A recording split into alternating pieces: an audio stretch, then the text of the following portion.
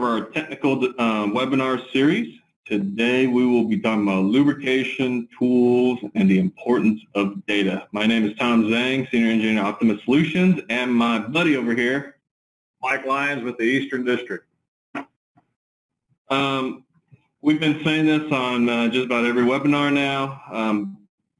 Please make sure you can see Mike and myself. There are times where we will utilize the drum during the discussions as visual aids.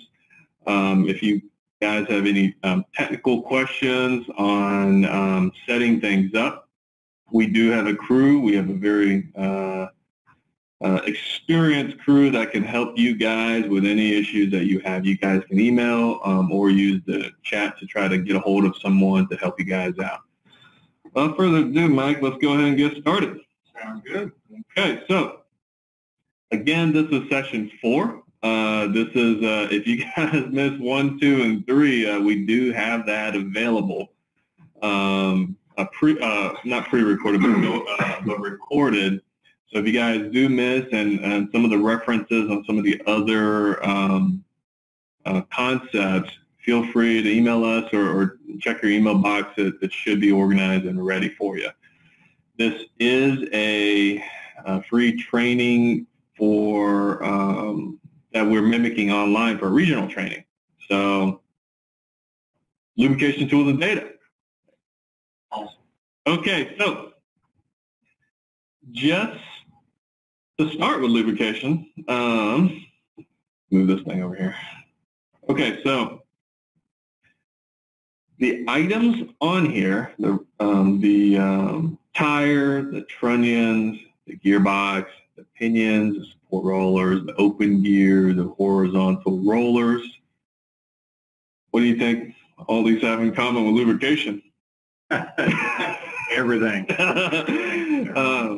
So basically, metal-metal contact is probably going to be the fastest route to failure. Or not failure, but decreased life. Well, yeah, and eventually failure. You're getting wear. It's metal to metal. And lubrication is a much, much cheaper way.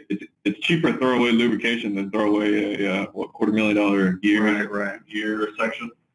So again, lubrication is both an art and a science, but a lot of the sciences we want to focus on.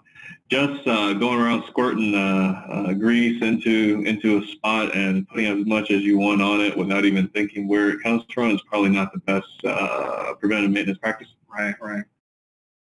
So, okay, so bearing lubrication, why do we lubricate?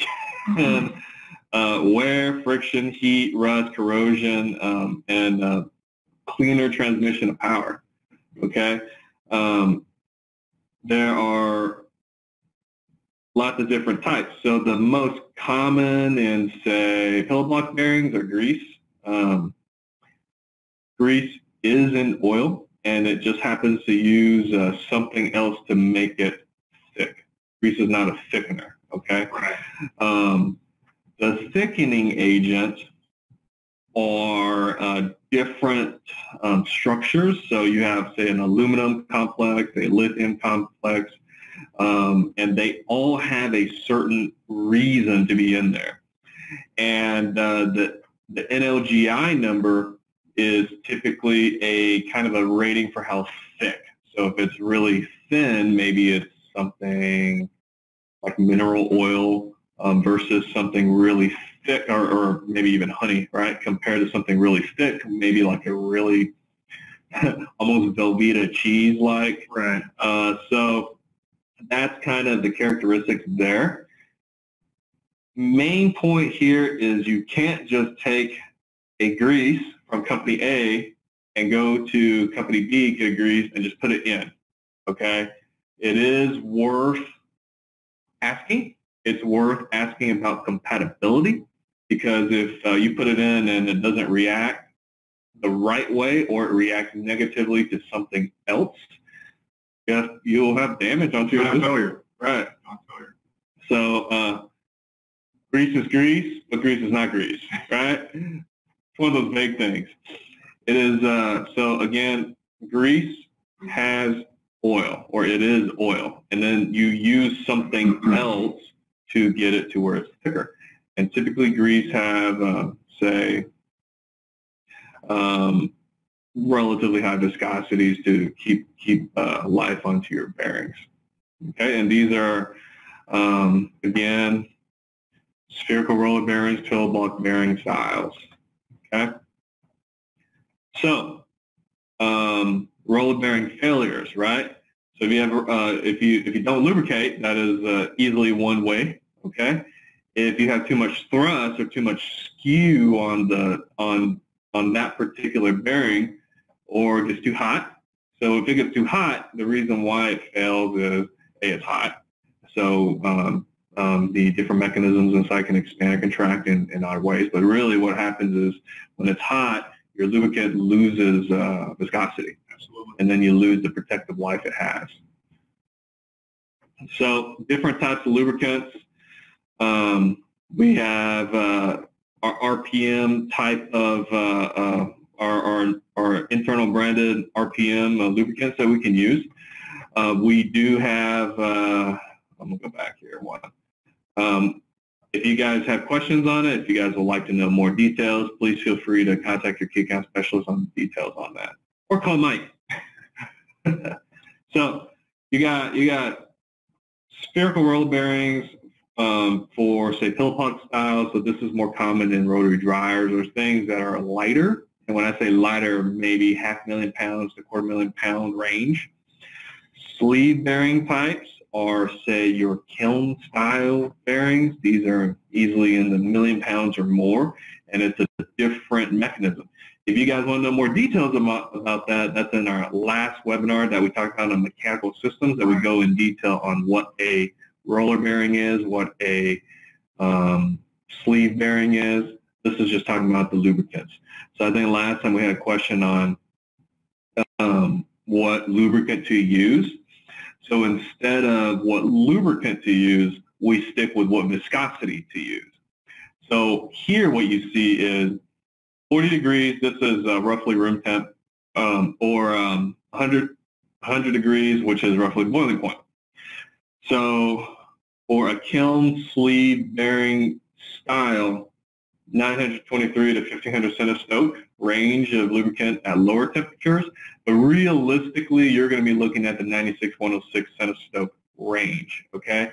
The reason why is when you put it in a kiln, it's going to be not cold, but hot, right?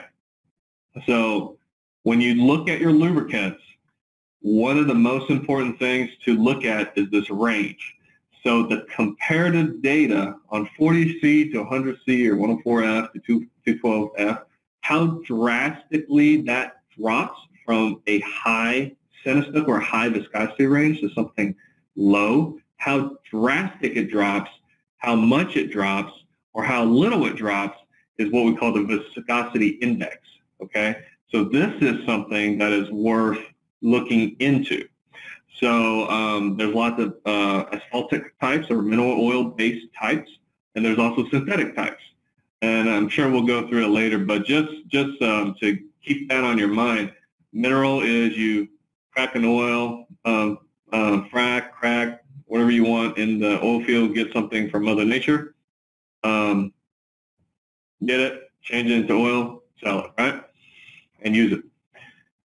Synthetic is you take it, it's still oil, it's still from Mother Nature, but what you do different is one process is they take natural gas, they take that particular size of molecule, and then they make oil out of it. So would it be more of an additive? So with synthetic versus mineral, really the difference is the size of the structure. So think about you got a whole bunch of BBs, or let's say a whole bunch of marbles. When you slip on the marbles, it's quite fast, right? But what if you have marbles and a whole bunch of big balls and small balls? When you step on it, you may step on the big balls first because it's the highest, and then it eases its way down. So the similarity in the size of the molecules gives it better viscosity and better strength. So that's the difference between synthetic and non-synthetic. Again, if you guys got questions, if you want to know what's something you could use on the kiln sleeve bearings, let us know. We do have products that we can help you guys with. Similarly, with the other style, lubrication is a big failure, part of the failure, overthrusting, heat, radial load. So on kilns, it's even more important on heat, because instead of a dryer with, 200 Fahrenheit shell, your kiln is maybe 800 Fahrenheit shell or higher, right? This is something that periodically tests your oils. Okay, so kilns will tend to be oils and roller, circle rollers tend to be greasy. So on this one, you want to do oil testing. We do have capabilities to help you do oil testing, and we are actually working on ways to take that data, trend that data, and then over time, we'll be able to see what may be causing failure. If you've worn into the brass, we'll see brass come up, or coppers, et cetera, come up. If you have other contaminants in there, we'll see it. So make sure to do oil tests. Pretty easy to do. Pretty easy to do. Take it, squirt the oil in, and send it off to the lab. Right. Simple maintenance ideas, check runouts, check anything that could cause wear, anything that cause over lubrication, so seals. Most of the time, seals will come out. Again, lubricate. Make sure you follow the instructions. Make sure you have certain additives for certain types. So, like if it's a kiln, it's high weight, so extreme pressure is worth noting. On the gear also. Sampling, again, O-sample. It tells you details on what may or may not.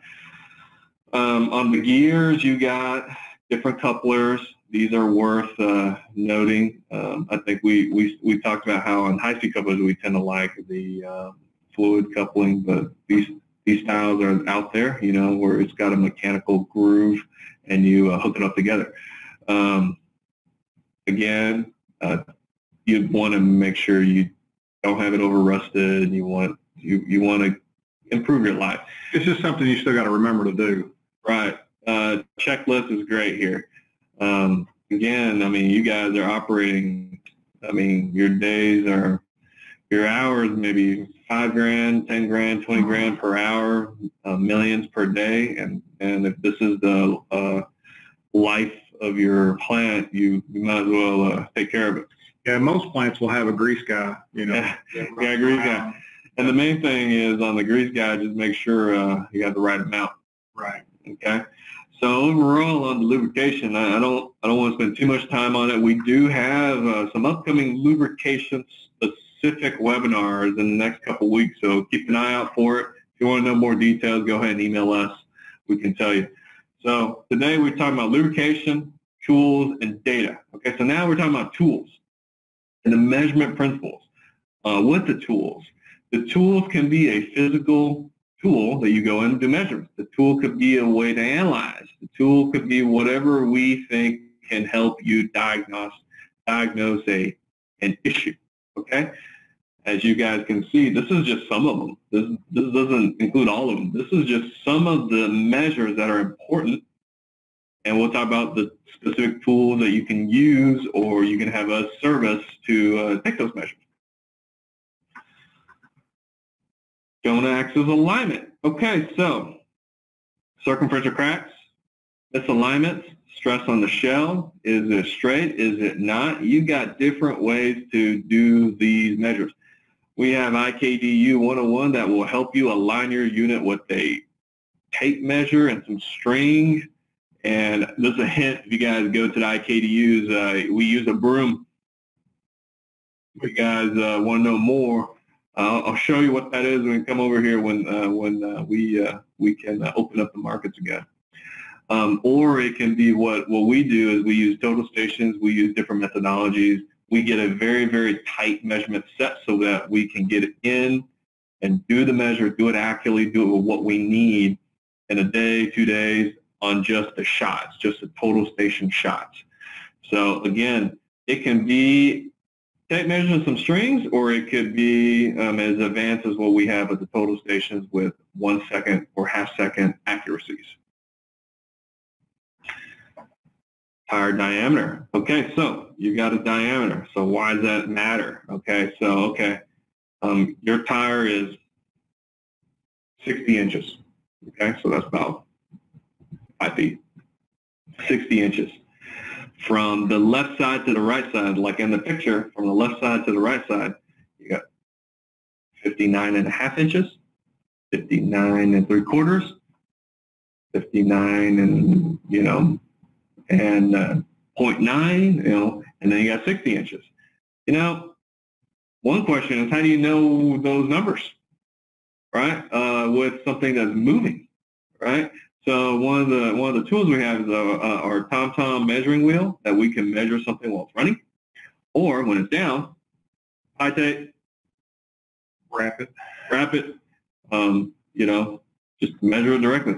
So there's all sorts of ways to do it, and the reason why is if it's wearing that way, there's either an alignment related issue or something's off. Right. Okay. Roller shaft deflections. So you have a crank. You have a crank at the shell, okay, at the tire, okay. So you got a banana, you got a dog leg.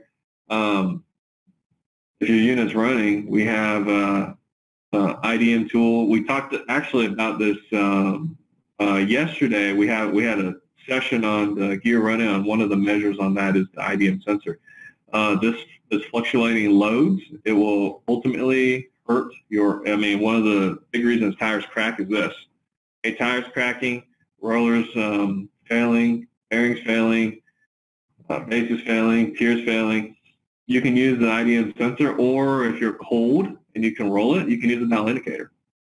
Okay, but we're looking very, very fine, 0.2 millimeters, so thousandths, okay? This is just easier, and you're not down, so that's why I like that measure. And you're collecting data pretty quickly. Yes, in a day you'll get all the details. Right.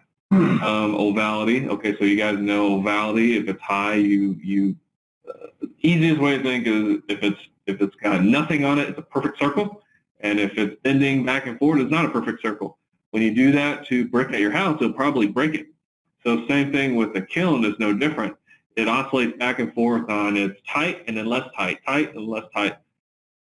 Excuse me.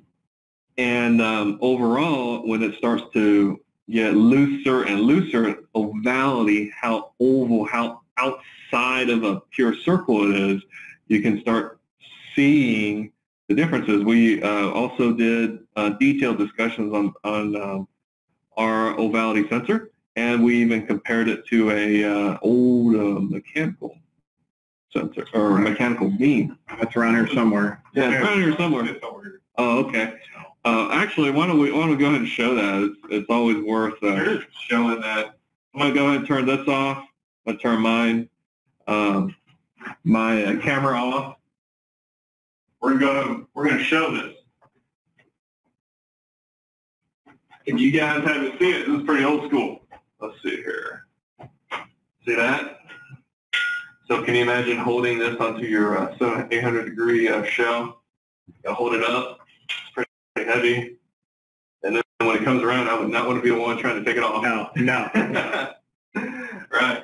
So, yeah, on that, the new tool set we have is about 1/4 of the size. It's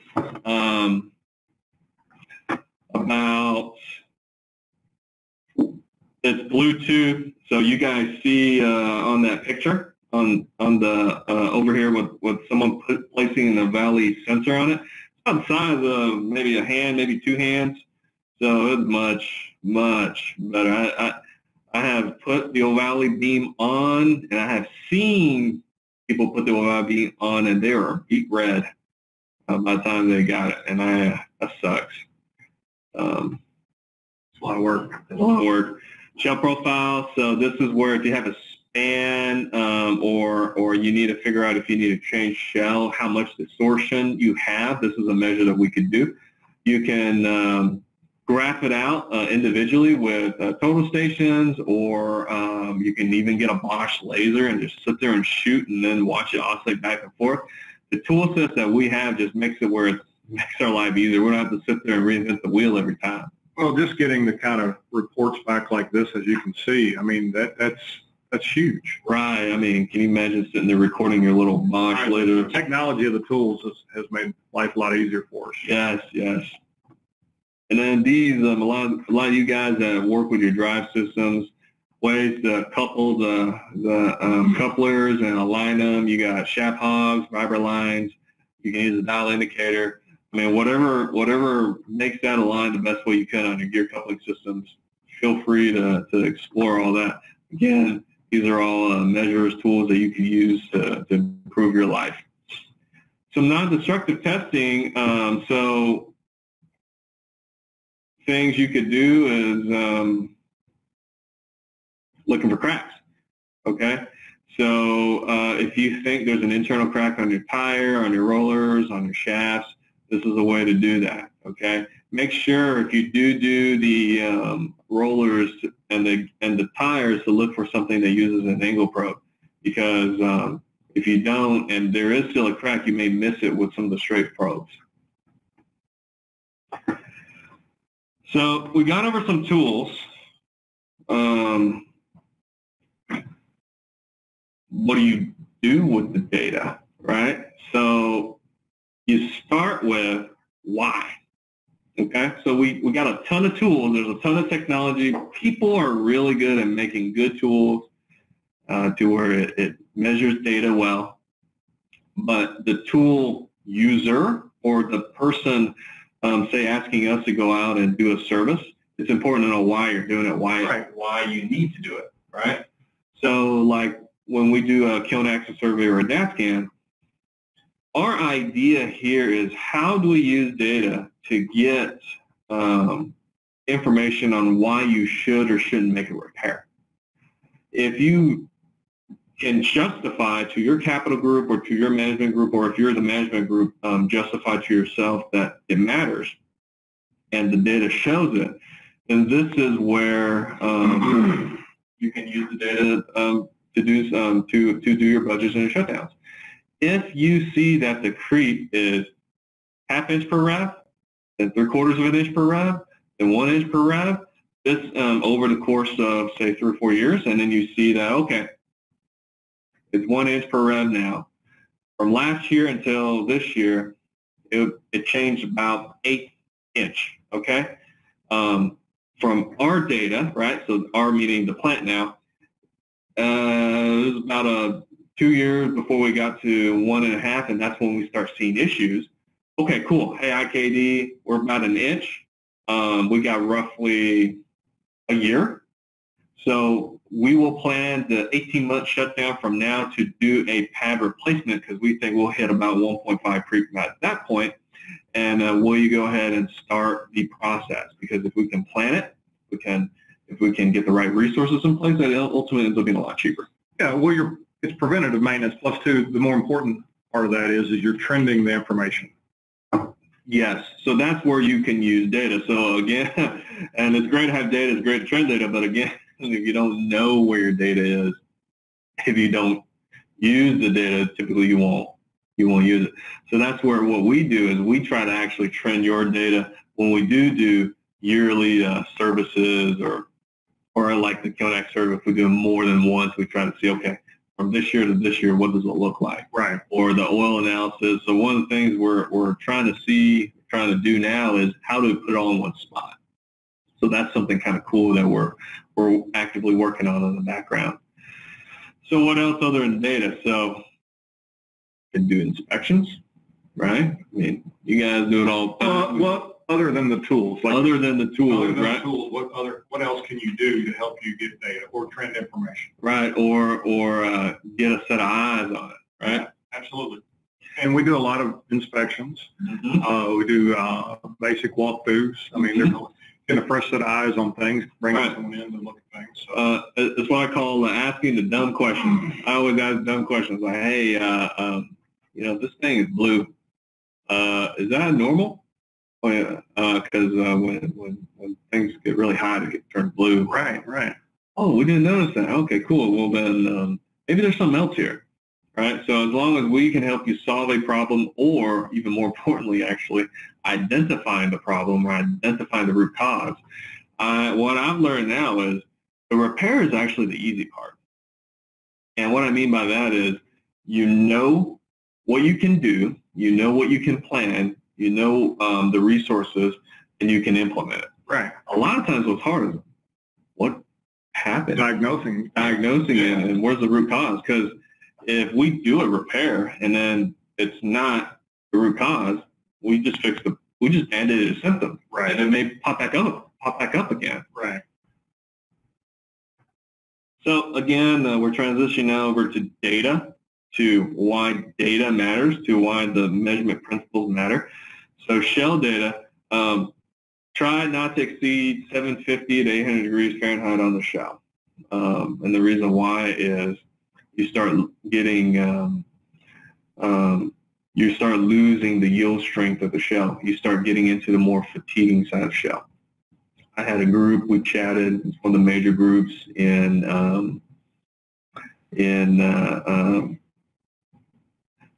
cement, pulp and paper. It's one of the big kiln plants, producers that uses kilns. They said that 70% of shell replacements for capital, so I was talking to their capital guy, 70% of the shell replacements were due to overheated tires. And I was like, oh, wow, that is actually, that's pretty high. That's a big number. So if you got, let's say, 20 plants and 70% of them, and let's say 10 of them want a shell, that's a lot of money that you have to plan for from a shell replacement standpoint. You definitely want to start finding out why. Yes. So if I was capital, and I go, well, shell replacement, how much, like $500,000 to $1 million to change shell, yeah, depending on how long or short it is, or if it's got a tire section, and you just ask me for about $7-10 million worth of shell replacements, and you could have done a, $30,000 to $60,000 service just to check. ROI is pretty bad ROI is pretty good on the service, but pretty bad on the shell replacement, right? So keep it under 700 degrees or 800 degrees is a very, very good reason. And if you can't, this is where you start looking at refractory, why, or your burner, why. There's a reason. You don't just naturally have 800 degrees. Right. Longitudinal cracks. So this is where this happens more often when you got high ovality. And when you have high ovality, typically means your refractory starts to get loose. And if you've let it stay loose a little bit longer, typically the refractory going down will cause you to shut down to fix it. But if the refractory is hovering and you let it kind of fluctuate over time, you'll get what we call axial cracks like this. The saving grace with axial cracks is it will stop. Okay? What I mean is it'll crack longitudinally and it'll stop. And then you repair it. So you can survive typically to your next shutdown and then do a major repair. The more consequential, and here's some thoughts on that, is it loosens and it goes up and down, up and down. This one is where you probably want to shut down. I'd say so. Because this one will also stop, but right. You may have more issues when this one stops. When this one starts to appear, you need a shutdown, okay? And you can't survive to the next shutdown. Yeah, and if you see like really bright stuff coming out of the kiln, you should shut down. And it looks like the strong backs are not helping. Right. Just because you put strong backs on it doesn't mean it fixes things. It's a Band-Aid. We can fix the root cause.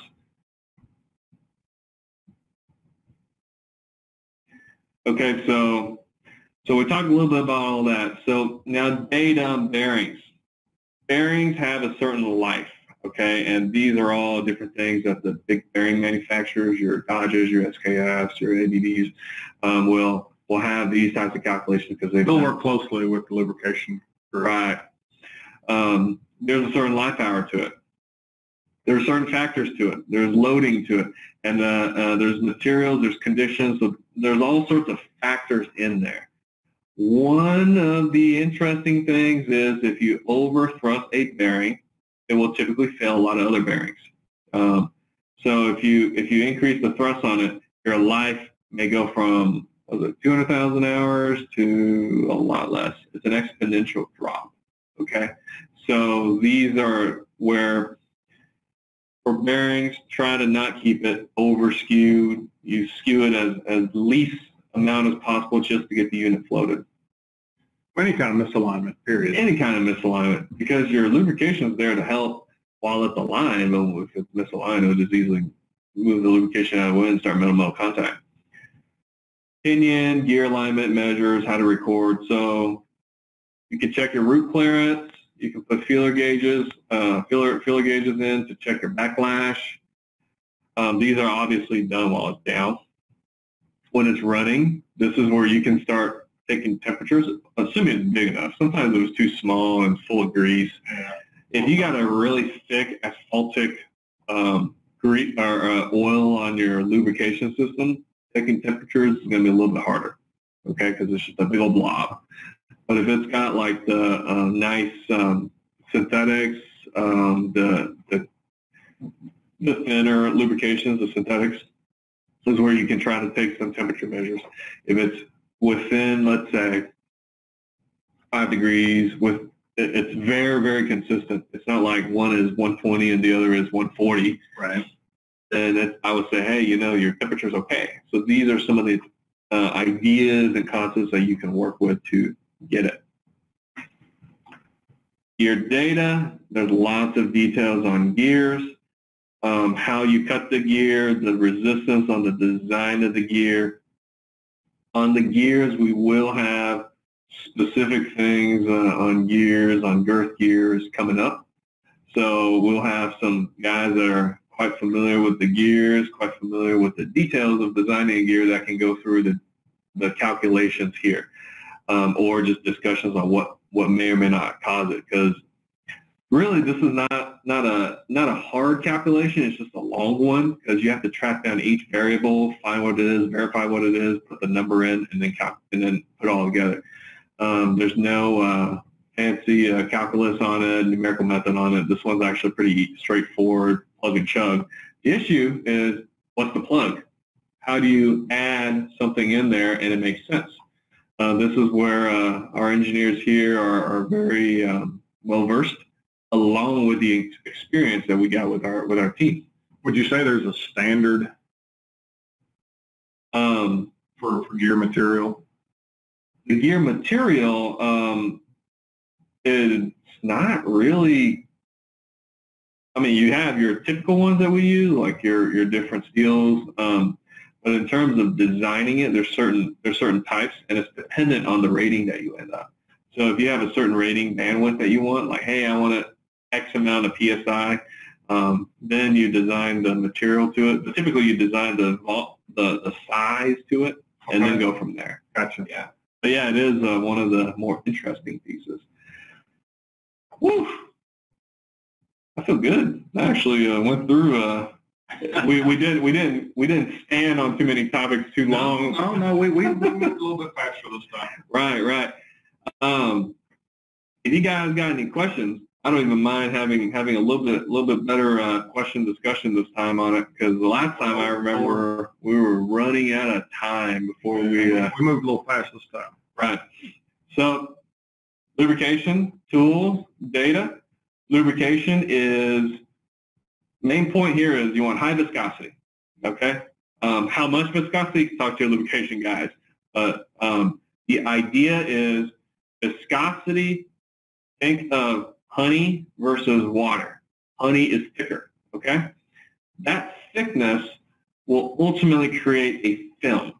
That film is what's between what, Mike? When you put it between two pieces of Well, I mean, you're getting, I guess, what, friction and Right.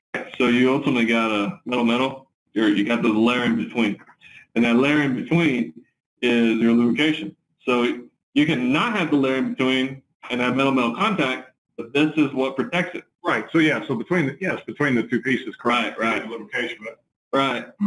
So when you do that and it's got a good layer, it has good protection. The thinner it is, if you use water to lubricate versus honey versus oil versus whatever, we've done some tests and some of them work well, some of them don't. The speed matters on it. The weight matters on it. So this is why it's not so straightforward in terms of the using a type of lubrication. Right. There's a push for you, Mike. I can't. Okay. So I'm looking through the questions, guys. How do you get rid of grease termites? Well, I'm going to have to call Ralph up and talk to him a little bit because apparently he's got some grease termite problems. We'll call an exterminator for him. I appreciate the question, Ralph. Some of you guys have the handouts not loading. We can directly send those later. So another question is, how do you determine how much graphite is right on the tire? Let's see here. Tire lubrication between it and the roller. Well,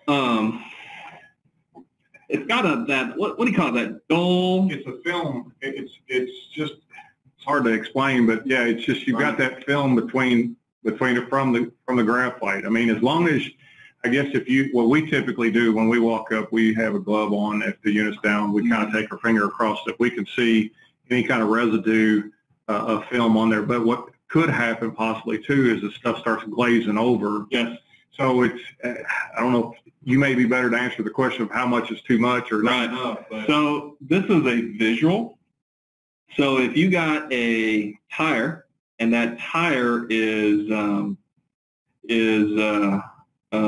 rolling and it's perfectly shiny, that effectively means there's nothing on it, okay? So when you have a very shiny tire, that typically means your graphite is glazed over, or your graphite blocks is glazed over. And when it's glazed over, you need to scuff it up and then place it back on. So when you look at the tire and it's shiny and then you have the right lubrication on it, it's going to look like it's dulled a little bit duller. So then if you run your hands through it, you'll actually have real fine graphite all over it. Right. It looks like you got another question there. I have seen, so there's another question is, this gentleman seen bars that could be placed between the tire and the shell. Would you recommend the idea of the tire? To lubricate the idea of the tire. So yeah, so you do have the bars, and these bars are typically made of graphite and some other materials. Or some of the groups just use blocks in between also. Well, one of the things too that we need to look at, we're working with Whitmore, and there is a actual spray. Yes. That you can use, that you can put into it's a ratio mix between water and graphite. Right. That you can actually put into like your standard sprayer that you can get from like a Tractor Supply or somewhere like that. You can put in there and you can actually coat the shell and the inside of the tire as the unit's rotating. Right. And that can be done once every couple of weeks. Right. Like that. Right. And a lot safer too. Right. So one aspect is just put some blocks in between the tire and the shell in between, so over time it'll kind of wear off a little bit and then get between the tire and the tire pads. That's one. You have the spray, and you have the bars that will melt. Okay, they're called, I think, chocolate bars. Chocolate bars. Those are ways that you can get some lubrication in the middle. So I think the bars, if you don't do anything and just let it sit there, that will help. But you'll run into the glazing phenomenon too. One of the main reasons some of the groups will use sprays in a pinch is if you don't creep in the kiln, in a high temp kiln. Now, we are actually working with Whitmore on some ways to re-look at graphite blocks, re-look at what that is, and we're investigating some products that can actually not glaze, which we like. So these are things that, again, we have some lubrication specific webinars coming up that can go through in more detail. And we actually started talking about, I thought I saw an email blast that's coming out on the bars that are coming out. Right. So keep us in mind. That will happen soon. Okay. Any other questions, Mike? I think we're still doing pretty good on time. Yeah. No, I mean, we've talked a little bit about trending the information. I think we've had a lot of requests for preventative maintenance type plans and layouts and things like that. And I think, to me, just about anything that you can kind of come up with, I mean, is going to be helpful. Temperatures, right. You know, things like that you're walking around and checking on a regular basis. And, you know, you get asked all the time, you know, how often should you check this stuff? And to me, you check it if you're having an issue, for sure. That should be something that you put towards the front. But if you've got a machine that's running and it's running pretty good, you know, you could go to a weekly check. It really depends on the unit and the issues that you may or may not be seeing. But to me, anything that you have on a machine that's rotating should be checked, you know, on a regular basis. Right. And in terms of the trending, like I said, right now one of the things I really want to get going on is a way to hold all the reports and the data. Okay. So we're actively working on a way to where if we do a service for you, we'll have that at one spot. If we do say an oil analysis for you, we'll have that at one spot. If we do a kiln access survey, we'll do that at one spot, or a DAT scan. And the data is now what we're going to use to kind of drive a lot of things forward. Right. That's going to be really neat, because if you see that, we are moving from firefighting to more preventative to eventually, I would love to see all the people we work with doing predictive. Hey, you know, this is coming up. I think we need to go ahead and start doing this. Why don't you put us on the schedule and get it done? Well, when you have the data, you have the facts. You know, it's no longer speculation. I mean, so it's no longer an opinion. Right. Because if we're sitting here and then Mike's like, well, I got this opinion, and then I go, I got this opinion, and you're going to be like, okay, and it doesn't match.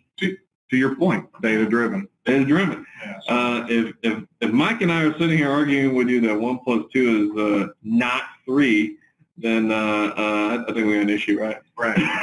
But if we're like, hey, I know it's 3 and he knows it's 3. How you got the 3? I don't know how you got the 3. I don't know how you did 1 + 2 or 1.5 + 1.5. I don't know how, but we want 3. Well, and it goes back to the tooling too to help us get to this information. Right. You know, I agree with you 100%. It should be data driven. So. Yeah. It looks like we have another question. It says, if I have no creep, should I use a spray or a bar to lubricate between the tire and the pads? If it's a kiln and you normally have creep, yes, you want to put some lubricate. You want to lube in between. If it's not creeping, you leave it alone, and we try to figure out what it is. So in a normal kiln with a floating tire pad design between the tire, you know, it's typical, and you're normally creeping, and you're looking at, say, 1/2 inch per rev, 1/4 inch per rev creep, and now all of a sudden you're not creeping.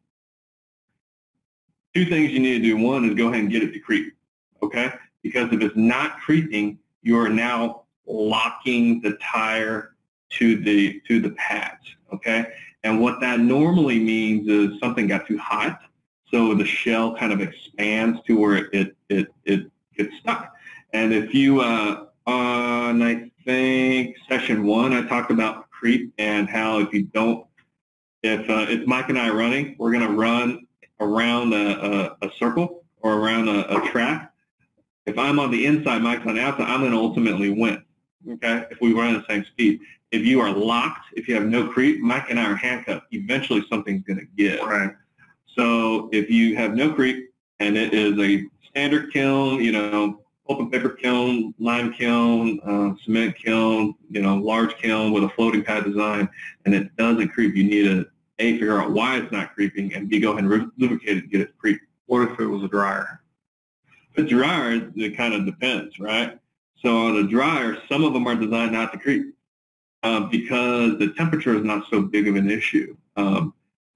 We actually did do an FEA on a dryer and saw the difference in if that shell expands a little bit, however little it was, to something else, what the stresses were.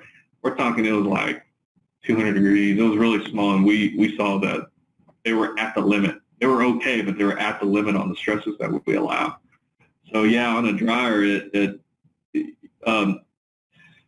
you normally want it to creep if you have a design where your pads are meant to be changed. If your pads are not meant to be changed, or let's say you have a design where it